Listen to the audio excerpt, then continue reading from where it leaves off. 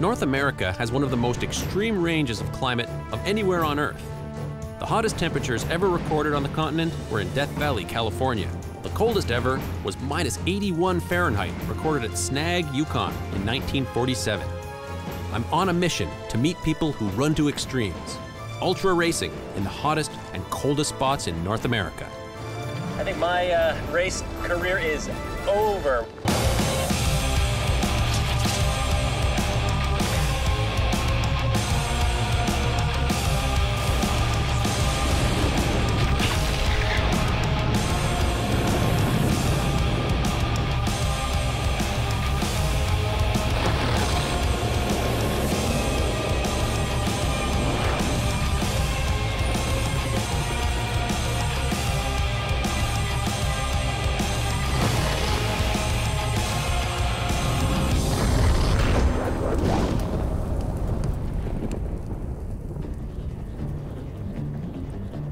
(134°F), the record-breaking temperature from 1913, is why I'm here in Death Valley National Park. This place is one of the hottest places in the world, really. On any given day in the summer, this is probably the hottest place.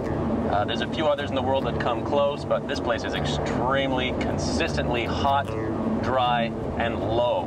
We're approaching 282 feet below sea level, and this heat can be fatal. Like many of Mother Nature's phenomena, a perfect mix of just the right elements is what creates the region's extreme heat. Death Valley is the lowest point in the United States and surrounded by mountain ranges up to 3,300 meters high. A lack of vegetation, an average rainfall of less than 7 centimeters, and what you have is a huge convection oven. The sun beats down and is reflected off the valley floor, heating the air over and over. All the runners onto the start line.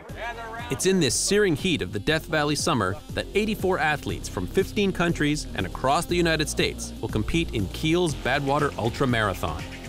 They run 135 miles from Badwater, which is 282 feet below sea level, all the way up to Mount Whitney. Now that's 5 marathons run consecutively over the period of 2 or 3 days, depending how good you are. Either these people are uber athletes or they're completely insane from the heat. The biggest misconception about this race is that these people doing it are a bunch of nut jobs. Chris Kostman is the race director, in charge of this entire event. They're going to encounter an incredibly challenging course out there. The pavement itself will radiate about 200 degrees this afternoon. They're going to climb 3 mountain ranges. It's extremely dry, and they're going to drink a lot of fluid to get from here to the finish line.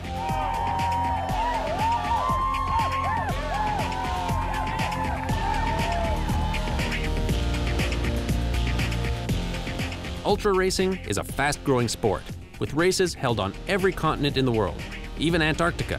But this 60-hour competition in Death Valley is considered one of the toughest on the planet. There's no prize money, runners that finish get a medal, and if they complete the course in under 48 hours, the coveted Badwater belt buckle. You know, I used to think that they were totally insane, but now that I've talked to a few of them, I think maybe they're not as crazy as I originally thought. These guys are passionate about what they do, and people think I'm crazy, so you know what? It takes all kinds. I'm starting to like these guys. While the runners head up the baking highway, I take the opportunity to explore the incredible terrain here. This is Devil's Golf Course, and it's some of the most diabolical terrain that I have ever seen. This isn't even rock, it's salt. The old lake that used to exist here has completely evaporated, of course, from the intense heat here, leaving nothing but these amazing salt structures behind as the only testimony to the lake's original existence.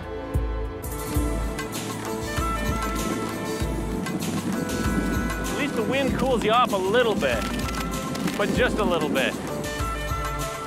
There are ghost towns like this peppered throughout the region, most of them former mining towns. Now this one, Rhyolite, had a population of 6,000 people back in 1907. Today, it's just me.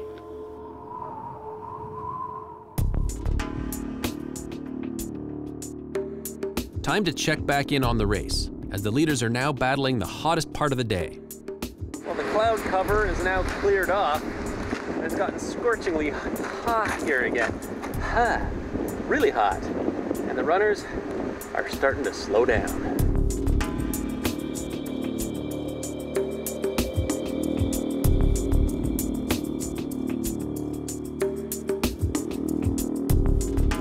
Okay, so this gives you an idea of how hot it is. 119 degrees, 48 Celsius. In this heat, your body is losing about a liter of water an hour, so keeping your fluids up is critical. 1 million people visit Death Valley each year, and every summer, park rangers like Charlie Callaghan rescue dozens of people lost or stuck without adequate water. It's very easy for folks to reach a point of no return, and that's why for us out here it's real important to catch folks before they go into heat stroke, when they're just at the very beginning of heat stress and stuff, to be able to cool them down and get liquids in them and get them out of the heat before it's too late.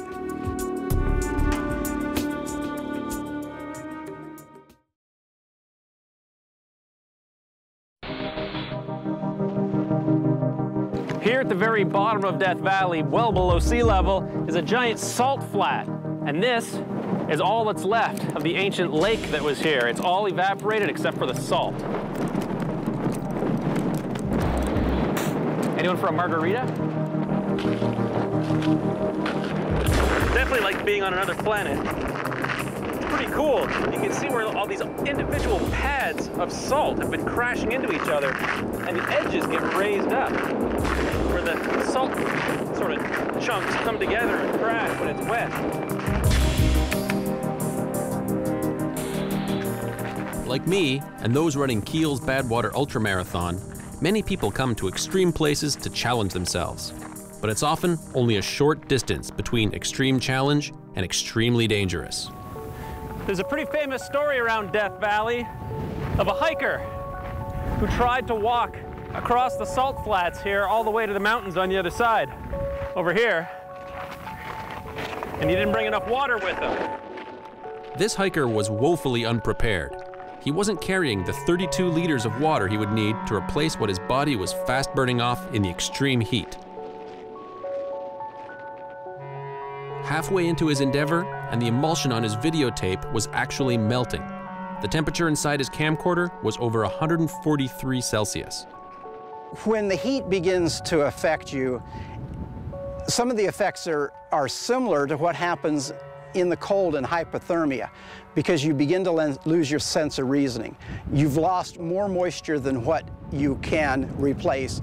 Your body is beginning to shut down, and those who experience that extreme begin to go into shock from the heat, and they just no longer realize what's happening to them.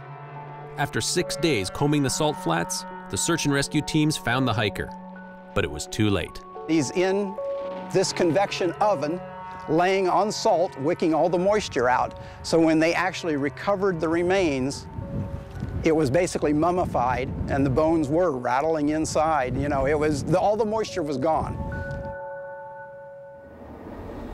We've got a new high temperature for the day, 121 Fahrenheit, which is 49 degrees Celsius. Holy crap. With the temperatures and risks so high, it must be pretty dangerous to have 84 athletes running here in the height of the summer.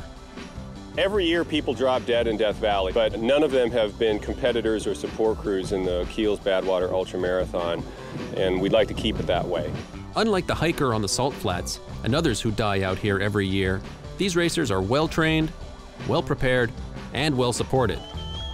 But even with the best preparation, support, and protective clothing, runners can still get into trouble and end up here, in the care of one of the event's 10-member medical team. 98%, 87 pulse. If anybody asked me if this was a healthy endeavor, I'd have to say no, it isn't. It's extremely hard on your body, and people pay a price for it. I don't have the support crew or the stamina, but seeing these runners tough it out, I want to experience just a little of what they're going through.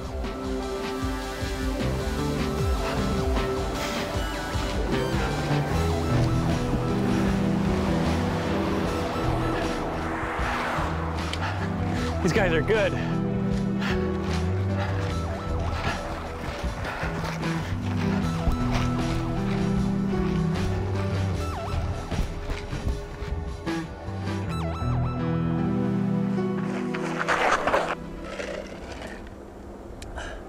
Badwater standards, today's race conditions are really good. There's overcast skies and a breeze, but still the temperature's over 110 degrees. I think my race career is over. We'll leave it up to the experts to finish this diabolical event. It's the end of day one, and only 3 of the 84 runners have scratched so far. The temperature tonight in Death Valley will cool to 34 degrees Celsius. Without the harsh glare of the sun, athletes now only have to battle exhaustion and sleep deprivation to make it until morning.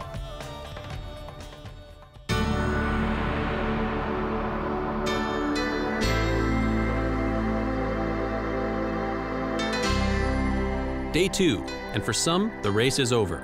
Valmir Nunez from Brazil is first to cross the finish line at 8:51 in the morning.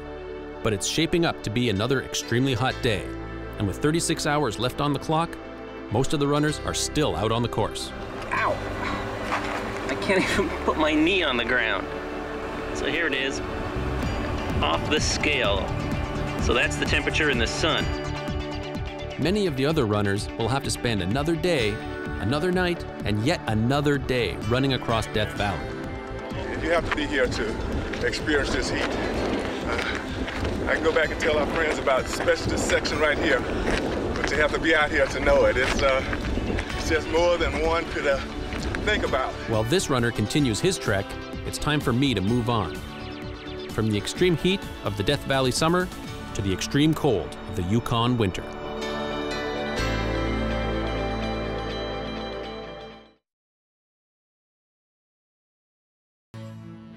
Over 3,000 kilometers and 90 degrees Celsius separate North America's hottest spot, Death Valley, from its coldest, the Yukon. As I arrive in Canada's frozen north, the temperature has hovered around -50 for over 2 weeks. This fog, this ice fog, and what's happening is it's so cold right now that any moisture in the air that comes up from the sewers, the car exhausts, the river, it just freezes and hangs there in the air. For those of you who don't believe that it's really this cold, here's a simple science experiment. Take -40 degree temperatures and a cup of boiling water. Instant snow. There are 2 extreme races taking place in this bone-chilling climate: the Yukon Arctic Ultramarathon and the Yukon Quest, a 1,000-mile dog sled race from Fairbanks, Alaska to Whitehorse, Yukon.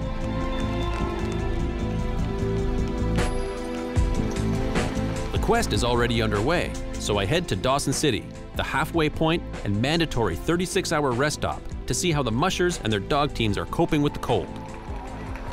Oh, the first couple days was brutal. We started out, I think it was 50 below.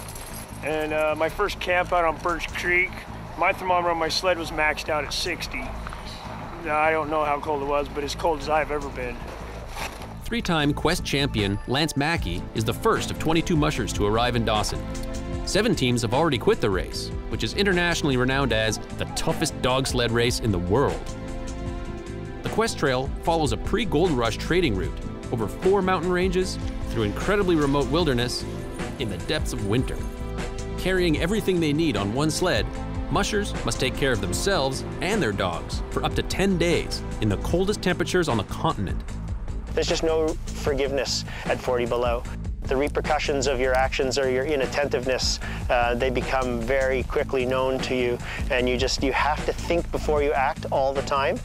You can't have any wasted motion, so as you walk up the team on one side to go feed the dogs, you're walking down the team on the other side to collect their booties. Otherwise, you just find yourself out in the cold for a longer period of time, and that just becomes inefficient. And inefficiencies over 1,000 miles tend to cost you hours or days, or maybe even the race. After watching the dog teams arrive in Dawson, I'm keen to try mushing for myself. At Uncommon Journeys, there are 50 sled dogs eager to break trail, even at -40. The snot's freezing in my nose. My eyelashes are starting to freeze. Fun stuff. The dogs still love to run when it's cold, but some need to wear jackets to maintain their core temperature and booties to protect their feet from the abrasive snow and ice. So, what's the basic principle? Well, George, the principle is real simple. You stand on this thing and they pull. What have I got myself into this time? some brief training in the 3 methods of braking, and we're off.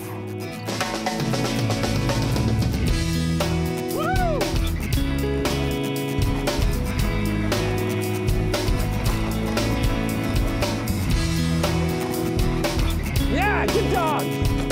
Good dog!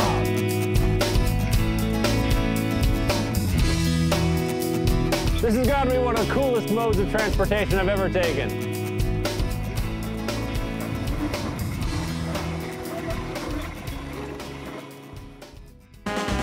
Dawson City is chock full of wild stories and characters, but one story I just had to follow up on is the one about a man who lives in a cave.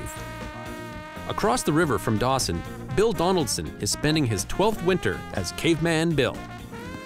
It's great. It's just, I think it's a great idea. Like, why not, right? Yeah. Why not? With a wood stove, computer, and plans for internet access this year, Bill's grown accustomed to the long Yukon winters. One thing I really like about the cold snaps is when the weather warms up, it just feels so much better. After you've been 40 and 50, 20 below, it's like, yoo-hoo! As you know, we have a problem with the weather forecast. Others also sharing Bill's wish for -20 temperatures are the organizers of the Yukon Arctic Ultra. It's predicted to be -50 in certain areas where we are heading for several days. 30 competitors have flown here from Europe, New Zealand, the United States, and all over Canada. But the deep freeze may force tomorrow's race to be rerouted or even delayed. In -50, things just start to not work anymore. And our worry, our concern is that we have athletes getting in trouble out there and that they cannot be evacuated because we simply don't have machinery that works. There's no one out here on the course to rescue you. I mean, it might be an hour, it might be 10 hours before somebody could get to you, and that could be too late. This race seems to be cursed.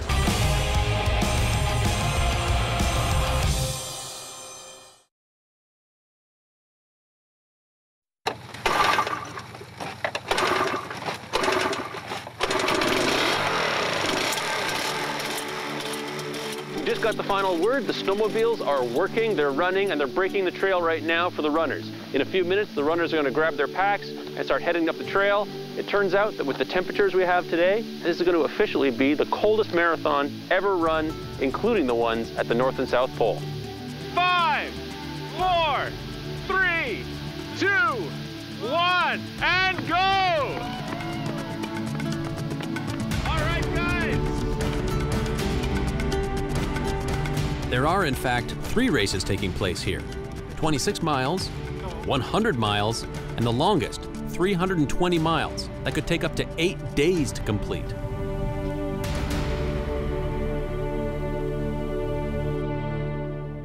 It's amazing how much time these racers spend alone. Once they break away from the pack, it's nothing but them and the Yukon River.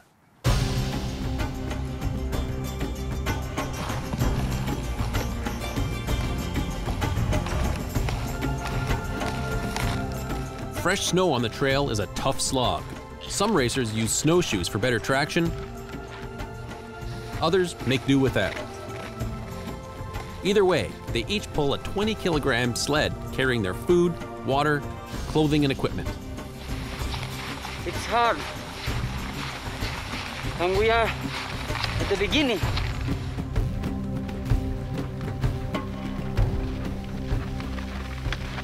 There's a vast difference between what I'm wearing and what these athletes are wearing. They're generating a lot of body heat, and that body heat is keeping them warm, so they don't need as many layers. They don't want to be sweating, because if you sweat, that sweat will cool you down and then increase the risk of hypothermia. In Death Valley, runners faced dehydration and heat exhaustion.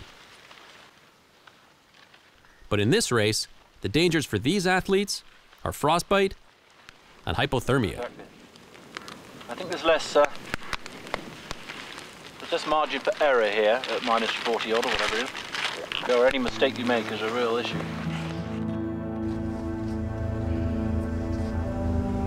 That's my bits. In these temperatures, bare skin can develop frostbite within minutes. While I fight to stay warm, The athletes struggle to push on through the day and into the night.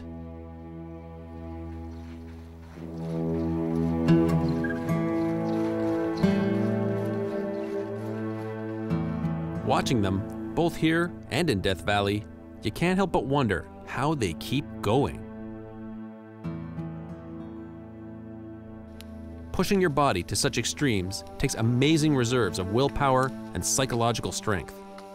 Ultra racing veteran Diane Van Dieren is an incredible example of this.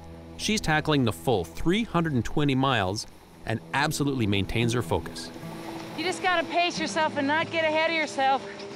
You got a long couple days here, so right now I'm just thinking about maintaining my energy, staying smooth, and just staying in the moment, looking at this gorgeous view, and keeping my eyelids from freezing. At the 100-mile checkpoint, she's ready to offer her evaluation of the Yukon course. I've run the highest mountain, the longest, the strongest, the hottest. I mean, I've done all the elements. There's no doubt this is the most brutal. You see the temperatures, 40 below, 50 below. You know, the numbers are numbers. They sound extreme, but when you're in it, I'm telling you, it's a whole new element. The temperatures are just bone-chilling.